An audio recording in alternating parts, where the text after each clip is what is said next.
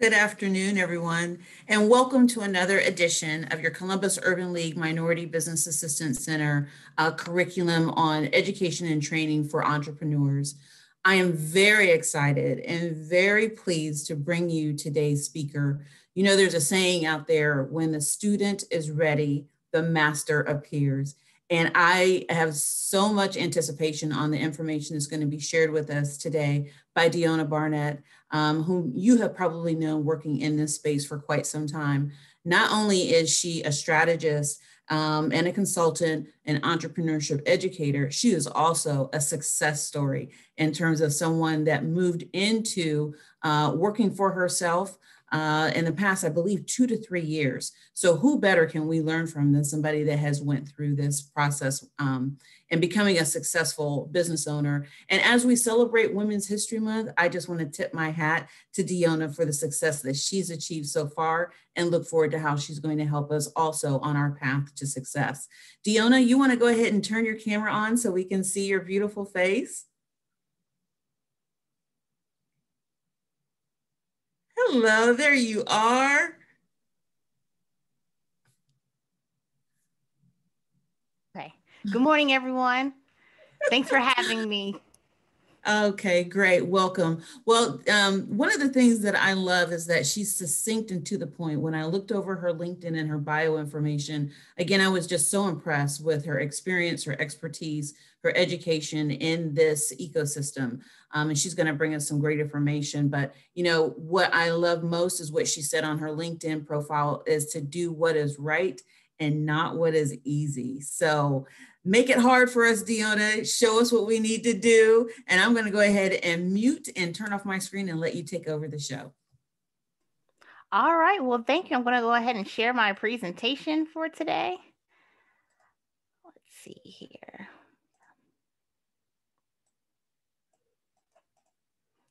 All right. So again, thank you for joining today. Today is Marketing 101, Refresh Your Message. My name is Deonna Barnett, and I am the CEO and Managing Consultant of Aventi Enterprises. I want to go ahead and start with giving you an introduction about myself and my company. I have 12 years experience in small business development. I've trained over 1,500 entrepreneurs in my tenure, specializing in business planning, financial management, and community organizing. I am a graduate of the Fisher College of Business at The Ohio State University, specializing in marketing.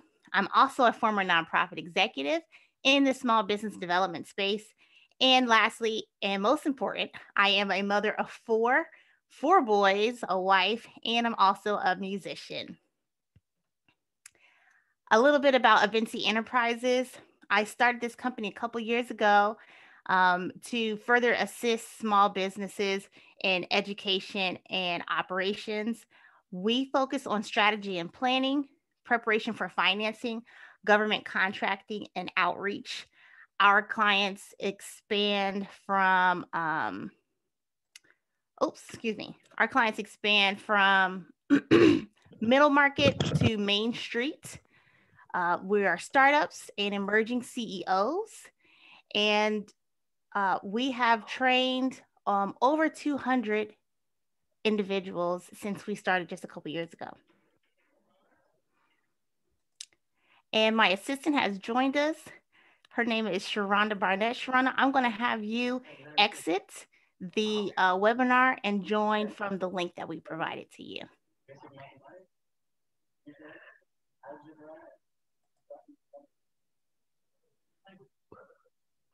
All right, so our stats.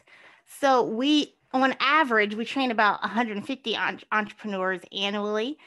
We have over $10 million in client revenues, and we are approving diversity certifications. So MBE, WBE, DBE, very much so certifications that you see from the MBAC. We have 100% approval rate. What we do is we do the application for our small businesses who are very busy. And we have supported over $700,000 in funding last year, mostly due to COVID relief funding. However, we do support other working capital resources. So today we're going to work on crafting our message, but first we have to define our value proposition. That is the most important component of crafting your message.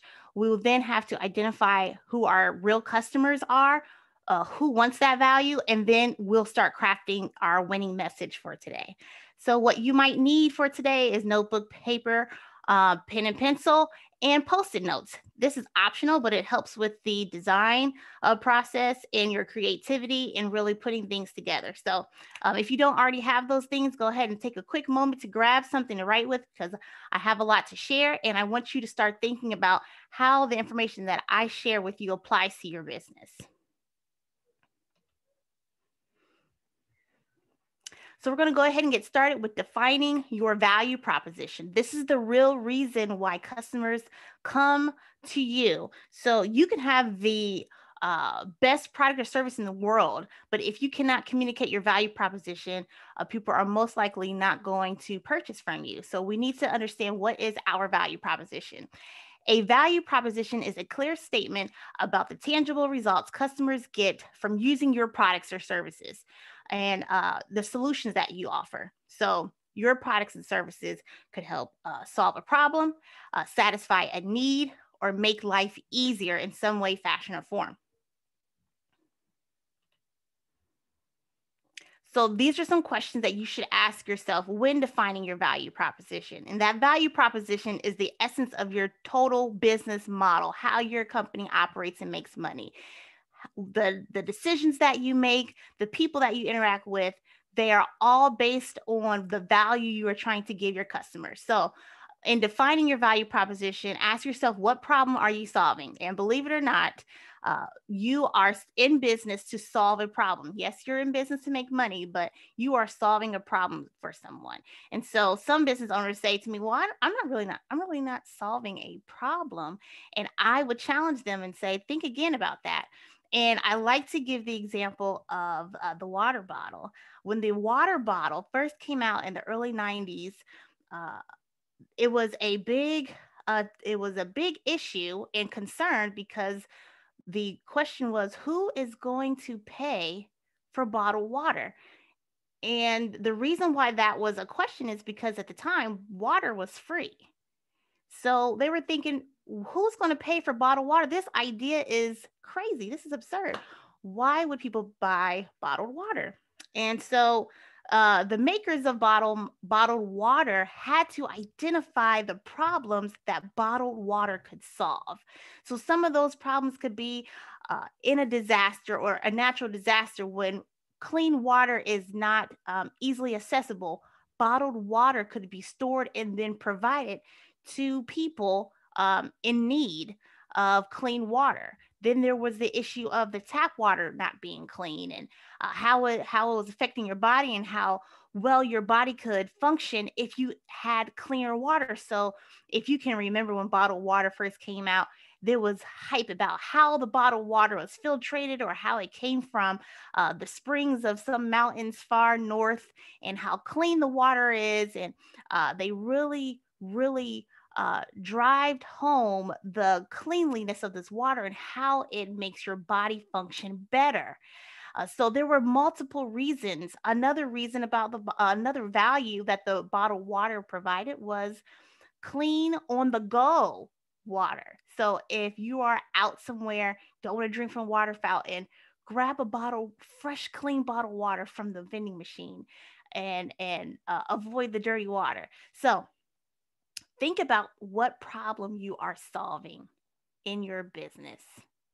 What are you, what additional benefit are you providing your customers as a result of them buying your product or service? Are you satisfying a need for them? What do they need that you are offering? How are you making life easier?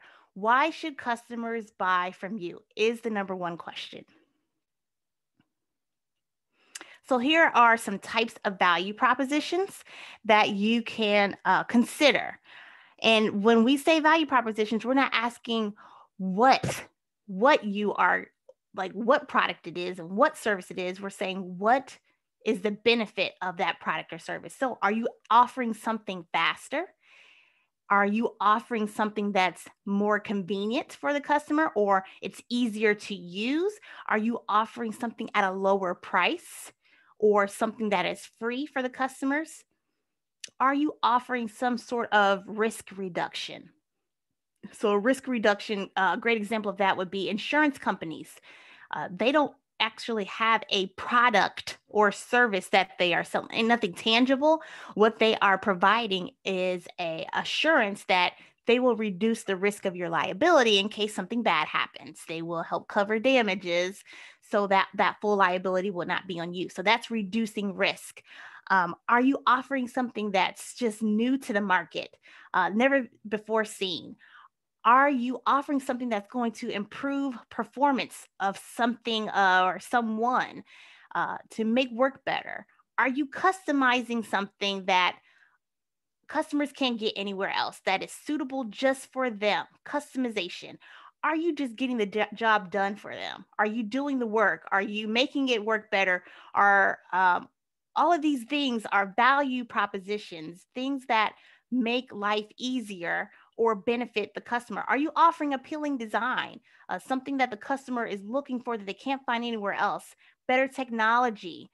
You see appealing design and better technology a lot with cell phones and how there's a new phone every year. It's like, how can they make a new phone every year? But they are looking at what their customers value. They are valuing it the way that their phone looks. So we can change this up a little bit. We're just going to change one thing and create a whole new phone. But what is the value that you're offering your customers? So then when COVID hit, everyone had to stop for a minute and think about what they were doing in business. And then this big word pivot kept coming to business owners. You need to pivot, you need to pivot. And one way that you can pivot is by offering a different value proposition.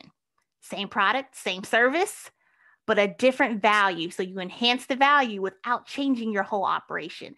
So you saw companies offering or changing their messaging to include terms like contactless or clean or virtual, online, delivery, remote, at home, care, wellness.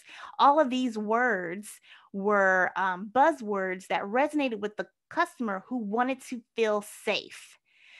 So for companies that were not delivering this message, it made customers leery about working with them and doing business. So same product, same service, we're just going to change our message, change the value that we are offering so that customers know that we are caring about their safety, because safety is now top of mind and of importance and the greatest need for customers. So as you're developing your value proposition, think about what your customers need. There may be some things that you just want to offer them, but if they don't need it, they're less likely to buy from you. So think about what they need and what value you can offer to satisfy that need. So here's some examples. I'm using Slack and Digit. So Slack is a online platform to help people communicate, whether it's teams or associations or work or other outside groups or what have you. Their value proposition is that their platform makes users will be their customers, makes users' working lives more simple, productive, and easier. So that's what you can get from using Slack to be productive, to make work easier, and to make it simple. The next example is Digit. So Digit is a online platform that allows you to manage your savings or build your savings. And so their value proposition is offering hands-off savings. So we're going to come back to these two companies. So keep Slack and Digit in mind as we are developing messages for our companies. So now we're going to move on to identifying your real customers. Who wants your value?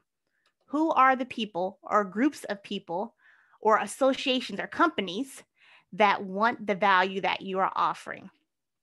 So when you think about your value proposition, for whom are you creating value? Who wants what you are offering? And then you may have a long list of people who may want that offering. You want to think about who are the most important customers, or where it can get the most money from, or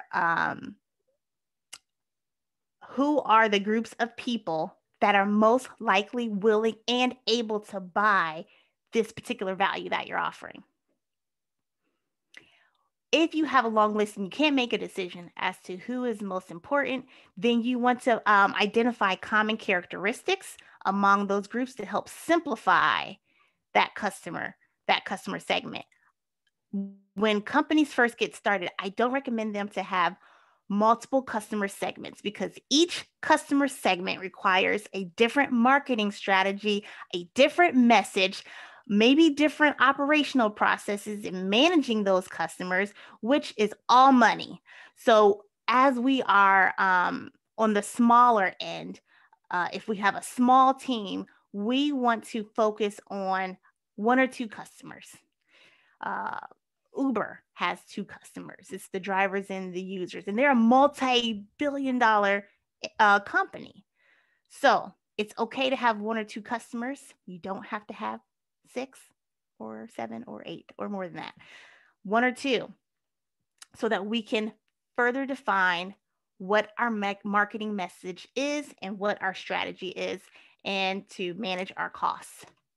All right, so ways that you can segment customers, you can segment them using demographics or psychographics. So demographics are based on population characteristics, things that you can see and tell: gender, race, age, income, where you live, where you work, what kind of job you have. Psychographics, these are, you can't really tell these, you can't really identify psychographics without asking questions and things like that. So psychographics are lifestyle characteristics, the way customers behave, their traits, their lifestyles, where they hang out, what they think about, what their mindsets are, what their motivations are, their functionality, how they conduct themselves in their homes, or how they conduct themselves at work. So the way that you figure out some of these psychographics, especially for your customers, would have to be focus groups or surveys, or just asking them some of these questions that are most important to you. So these are ways that you can segment your customers. They do not have to be all of these. You can have more than one characteristic that you're looking at, and that's fine too. But the idea is to simplify your customer segment so that you have 1 or 2. All right, so now we're getting into crafting our message. We know what our value is. We know who wants the value. Now we got to talk to them. We got to talk to those customers who want our value. Craft your message using your value proposition. So you want to tell them what and how things will be better. After using your offering, how will things be better for the customer? As a result of purchasing our offering, you will, and then you fill in the blank. When I say you, I'm referring to customers. Tell them what they will get as a result. So don't tell them what it is, what the product or service is. Tell them what they will get as a result of using that product or that service. That makes sense? If you have questions, because we're going to come to a Q&A segment here pretty soon. If you have questions, I want you to put the question in the chat. If you're like most of us, you'll have a question, and then when it's Q&A time, you forget what that question is. So put the question in the chat now, or as you are, as they come to mind, so that we can address them in the Q&A segment. So I want to go back. I want to go back to Slack, and I want to go back to Digit. So the value proposition for Slack was to make users' working lives more simple, productive, and easier.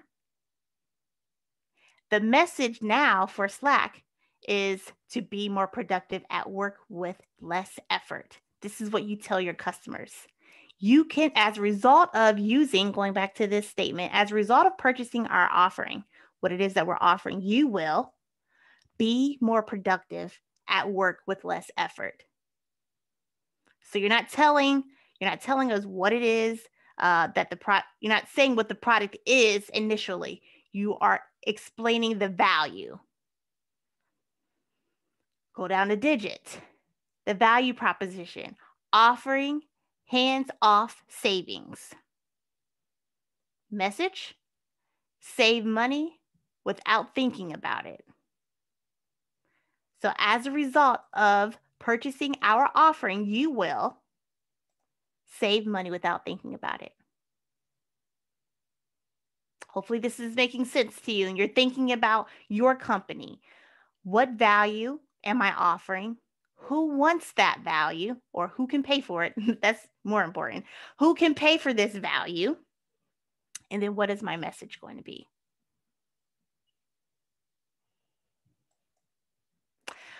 Let me give some other examples of value propositions of companies. They had one value and then COVID hit and then they had a switch. So Snack Nation. Snack Nation is a company that offers snacks to companies, to larger corporations that has multiple employees. The companies purchase the snacks in bulk, and then the employees can have at the snacks during the day, keep up productivity, engagement, things like that. Well, COVID hit and all of the employees went home. So then Snack Nation said, what are we going to do? Companies are not ordering snacks because most of the employees are working from home. So they had to pivot their value proposition, and they added that keyword in there. So now they are delivering. How can we provide snacks to companies whose employees are working from home? They started sending the snacks to the employees at home, and the company still paid for it. So they said to the companies, hey, you can still, your employees can still experience these good tasting snacks. You pay us for the snacks in bulk, and we will deliver the snacks to the employees' homes. So it'll feel like they are still in their work environment and they can enjoy their snacks like they did in before in meetings. The meetings just might be remote, but we're all eating snacks together. So they just made that simple change to their value proposition. Instead of snacks at work, you're now getting snacks at home to create the perfect remote experience for your team. So in this case, the company is still the customer. Even though the snacks are for the employees are not paying for them. Therefore, they are not the customers. Customers are people who pay you. Customers are people who pay you.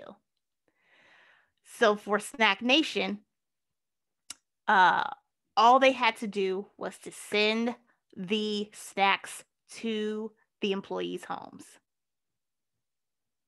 Let's look at another example. Club Vino. Club Vino was known for wine tastings, like here in Columbus, Cooper's Hawk. People like to go to Cooper's Hawk for wine tastings. COVID hit, we don't get to have any wine tastings. So what Club Vino decided to do was shift their value and still offer wine tastings, but package them in a way that they can ship to their customers' homes and they can enjoy wine tasting experiences at home. Same product, same service, different value. I'd like to open up the floor for questions now. If you have questions, go ahead and post them in the chat.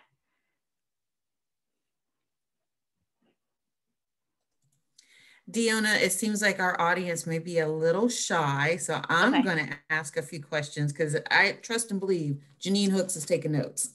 Okay. I love when you said customers are people who pay you. That is so important because it's succinct and it really drives that message home. Tell me what your thoughts are if we discount creating a value proposition. What's the consequences of that? What would you say? You will, people won't buy. If you do not establish your value proposition and you can't communicate it, then they're not going to understand why they should buy from you. They're not going to understand what would be the purpose of buying from your company if you cannot articulate, communicate the value.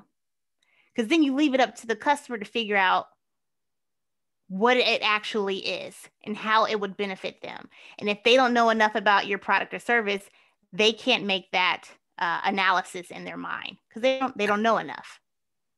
Very good point. And I would say that since we all had to shelter in place, we were exposed to so much more marketing content across TV, social media, so it's like it almost becomes white noise. So how do you stand out from the crowd? I think that's kind of what you're getting at as well. Absolutely. Yes. So tell us a little bit about, okay, so we know we need to refresh the message, right? Make sure we're targeting our audience to people that are actually paying for our product or service. What's the frequency that I need to be at in terms of blasting this out to people? What's your experience? As many times as you can. When you actually, I have, was that the next slide? Let me go to the next slide.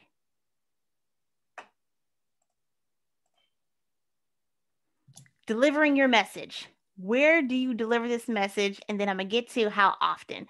So this message that you create should be on all of your communications. So every time a customer hits your company, they are receiving the same message. Even if you have employees, the employees need to know what the message is so that they are delivering the same message as well.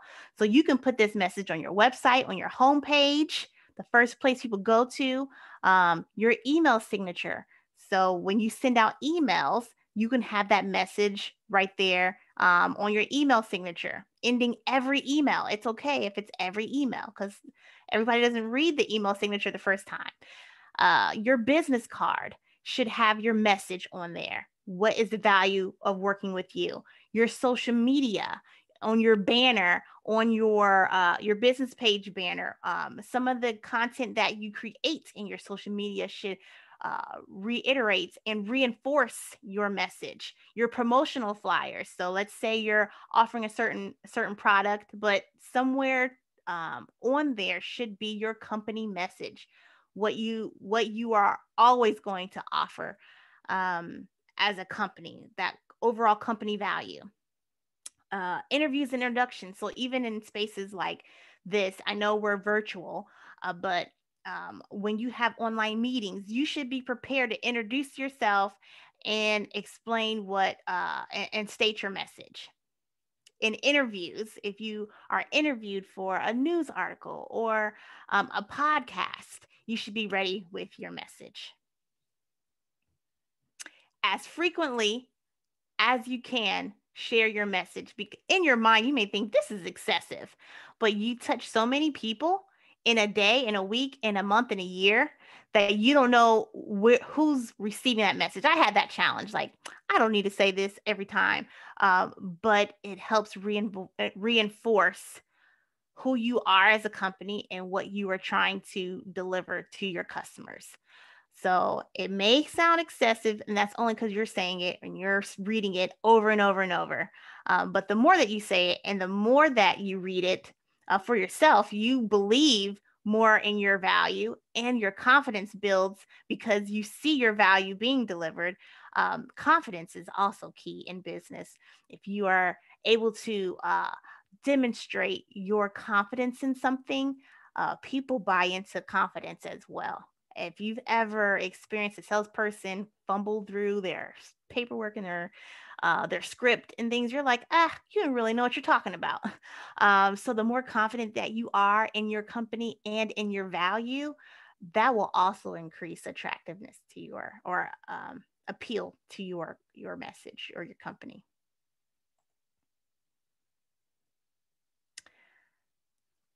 So I had in an interactive workshop, on a live workshop, I would have attendees to write their value proposition, create their message, and then share it and see if we understand as your peers, if we understand what you offer and what you do.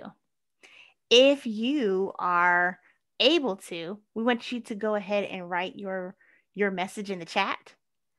As a result of your offering, your customers will what? If you are able to share your message, we would love to hear it. Any other questions? I think this is Janine again. This ties in so neatly with our previous webinar. We were talking about the points of being a salesperson, because so many times entrepreneurs are shy about selling, or they don't want to identify themselves as a salesperson because for some reason that has a negative connotation. So when you talk about confidence sells, you're absolutely spot on with that, because you need to know your business, and you would be the best possible representative of that business. So having that message ready to go on all these collateral pieces you've talked about, especially business cards, is so very critical. So I just love the way that, when a plan comes together and we're able to tie everything up with a nice, neat bow. I also encourage people to share their value proposition for their business. But I'm going to ask you, will you share yours for Aventi Enterprises? Absolutely. So when I introduced ourselves, and I didn't do it today, I was it's a little distracted, but generally when I introduce Aventi, I say we are a small business consulting firm transforming entrepreneurs into high growth CEOs. And we do that by way of business planning and strategy, preparation for financing, and government contracting. So that's generally how I introduce myself. And it's not long. It's not, drawn out. It's just what my team member says: clear, concise, and direct. CCD. So transforming entrepreneurs into high growth CEOs.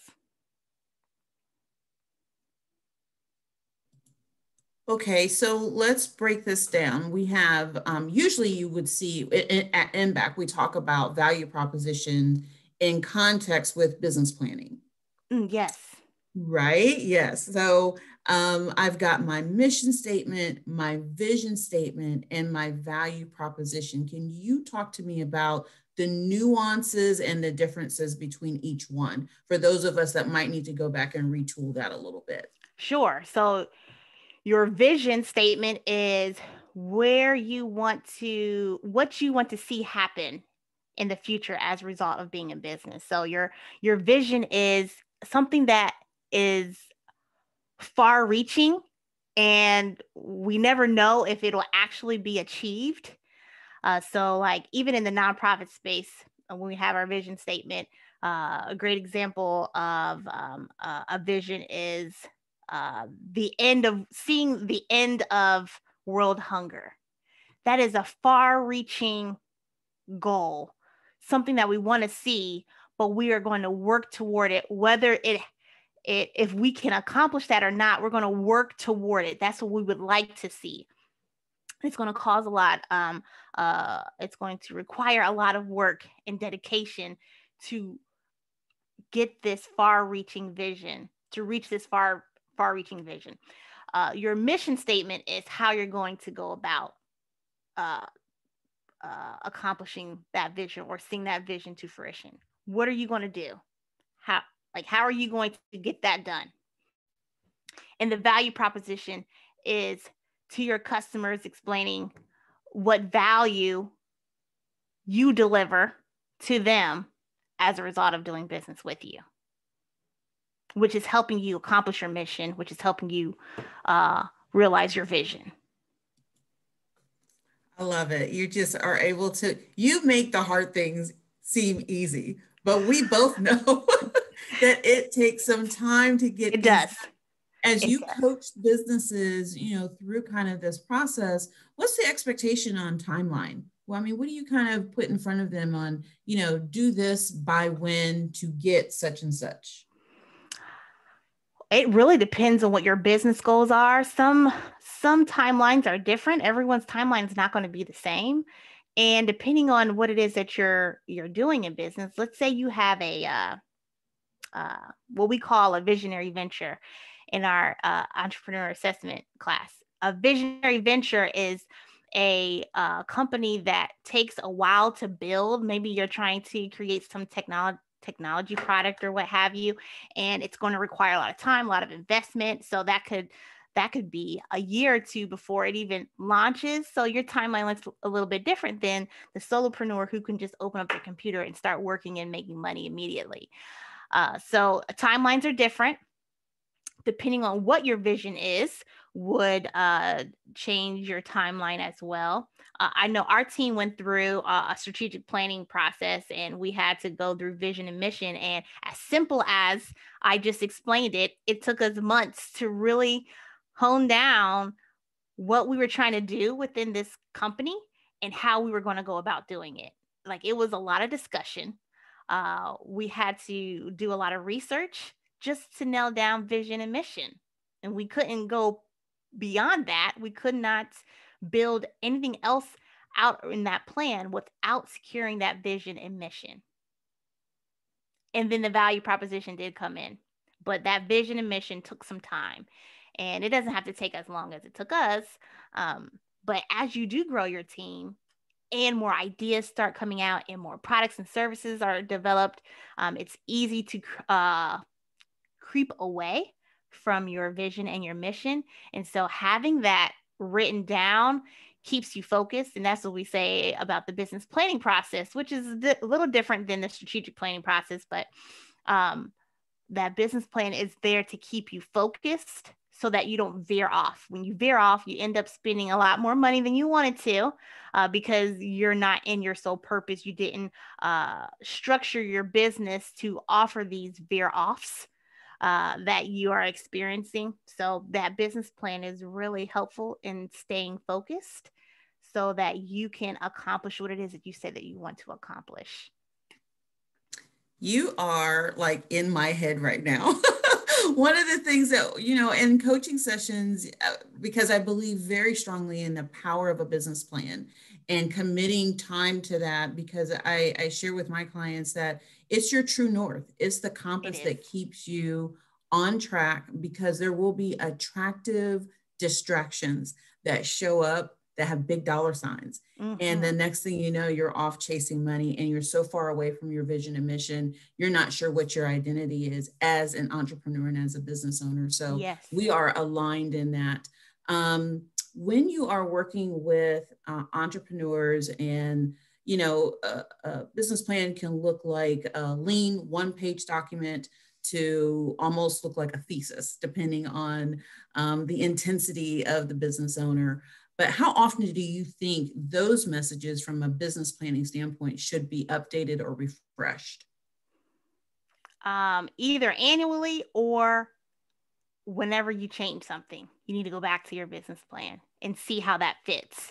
I suggest, if you are thinking about planning something, go to your business plan first before you make the decision to change or to add to your company. And that'll help you make the decision whether that should happen or not.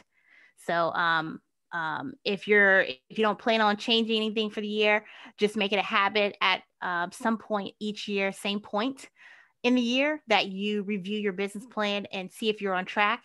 And then you can identify, if you did make some changes, why you made those changes. Are those changes strategic enough for you to keep doing them? Do you need to stop doing something? So that annual review is a good time. And or whenever you decide to make a big change in business, that's when you should review your business plan, your value proposition, and your business model. So I did want to share how this value proposition fits within the business model. We teach a business model design class, and we always start with value propositions, because value propositions are the core of everything in business. How your company operates and makes money, we have to start with value propositions. So when you design a value proposition, then you have to figure out who wants that value. That's your customer segment. Then you have to figure out how you're going to deliver that value proposition to your customers. That's channels. Then you're going to figure out how you interact with your customers to deliver that value. That's customer relationships. And then you look at your revenue streams. What are the cash categories or sales categories that you can get from your customers as a result of them buying into your value proposition? Everything on the right-hand side of this canvas is directly related to customers, which helps you build your marketing strategy. And then on the left-hand side of that canvas is our operations. your key activities. What are the most important activities that have to be performed to deliver that value that you set? What are the key resources, things you need to have in order to deliver that value? Who are the key partners, the external organizations or people that you need to work with to help you deliver the value? And then what's the cost structure, the most important cost you're going to incur to deliver that value? So the value proposition is the heart of everything that you do. And you should really be starting there. Once you define and establish your value proposition and you start communicating it to your prospective customers, you will realize how much easier it is to sell something. So I just wanted to give an overview of business model and how that plays a role in, or how value proposition plays a role in the development of your model. Your model is how you operate and make money, or big picture, not details. This is big picture, how your business is supposed to operate and make money and create value for customers. And then the business plan explains how you do that in detail. And I can see how committing yourself to this exercise and going through the rigor of this would make you a much more competent and confident business owner. You can defend any of your activities, why you're pricing your items or your services the way that you do, because you can always tie that back to value proposition. Yes. So friends, I know you guys are shy. Maybe it's a little early in the day. Maybe you got hump day-itis. I don't know. But this content is so awesome. And I just love the fact that you're breaking it down and you're making the hard things simple. But it's important. It is important that we commit ourselves to these exercises. Share more. I'm going to be quiet while you go ahead and take us further into this content, Deonna. Well, what I don't want to do is give too much information, because I really want you to think about what your offering truly means to customers. What you may find is that you are offering something to the wrong people, meaning they're not your true customer. They're not the ones that are going to buy it. A great example of that is a daycare center. You serve kids, but you're not selling to kids. You're selling to the parents.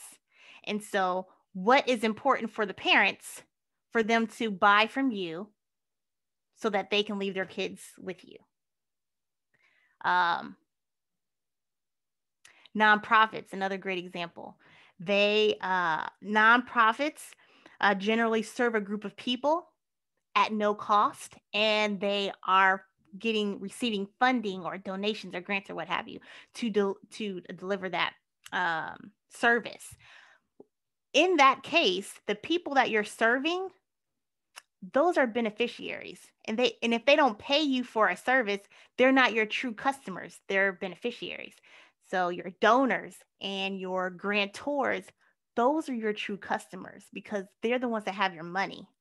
So you need to figure out what is the value that you are offering to those sets of people so that they will give you the money. And then you can provide the service to your beneficiary. Now, you can create a separate value proposition to your beneficiaries, but the overarching business model says, here are the customers that we are going to go after for them to give us money. Customers are people who give you money.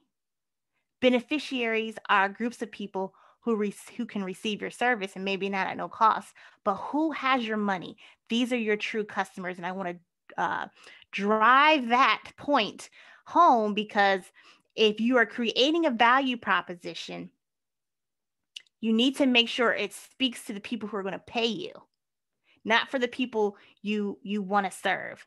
So if there is a group of people that you want to serve, but they don't really have the money to pay you, then you either need to change your customer.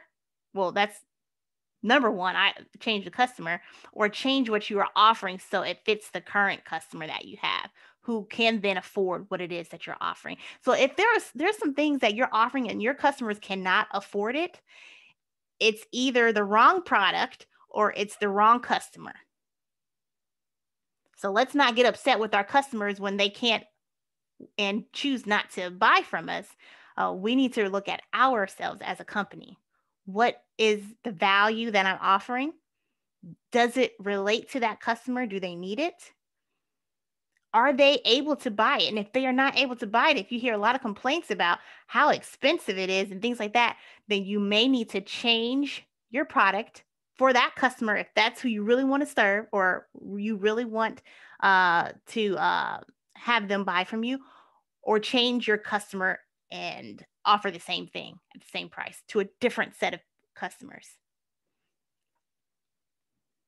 So that's what I want to leave with the group today, is really thinking about, what am I offering, and am I offering it to the right customer? What am I offering? Value. And am I offering it to the right customer? Do they want it? Can they buy it? Do they need it? Do they want it? Can they buy it? Do they need it? And then develop your message from there. So you may have to do some research before you actually get to the crafting message part. Value proposition, who's the customer that wants it? Do some research. What you could do is, I'm going to stop sharing this for a minute. What you could do is, I don't even know how to stop. Yeah, I do. Okay. What you could do is ask, if you already have a customer base, you can ask, if you speak with them on the phone, if you do one-on-one meetings with them, just ask what it is that they're looking for. What do they need? Focus groups, surveys. Start doing some market research to really understand who your true customer is. If you experience decline in sales during COVID, find out what the needs of your customers are now. Or do you need to make a shift to a different customer segment based on what you're offering? So you're going to take some time to do some market research. I'm not expecting anyone to have a message at 11:49 a.m. today, because that's going to take some time for you to really understand more about your company, what value you're offering, and then to really understand your customers and what they need and want. So thank you so much for having me today. I hope this was valuable and that it is something that you can start working on. If you have any questions, you're welcome to contact me. Now I do have my contact on the PowerPoint. Let me put that on there really quick. You are welcome to contact me, and here is my contact information, Deonna at aventienterprises.com. We also have opportunities for you to schedule appointments on our website at www.aventienterprises.com. We are also on Facebook. Just search aventienterprises.com, and LinkedIn as well. Same thing, aventienterprises.com. And if you don't remember anything else, you'll remember Aventi Enterprises. So thank you so much for having me. And I hope that you can start crafting your message. Deonna, you brought the fire today. Really, I've always said that when you are exposed to knowledge, you are accountable to it. And you have shared some things that I think all of us, whether we're business owners or we're thinking about getting into business or we're seasoned and mature, you've reminded us that it's so important to refresh these messages, mm-hmm. that, it is important to, serve your passion best by preparing and planning and thinking deeply about these things, so you are putting your best foot forward in the marketplace. So I encourage everyone that's on this webinar to, take her up on the challenge, share your value proposition. You've got her email there. You also have the contact information for Impact. So you feel free to, email us if you want to, if you're a little intimidated by the brilliance of Deonna, you can work with us as well. But yeah, share your message. You're not going to grow unless you, tap into some of the other resources and partners that are out here in the community. So again, I thank you so very much, Aventi Enterprises, for sharing your talent and expertise with us on today. And I look forward to partnering with you further in the future.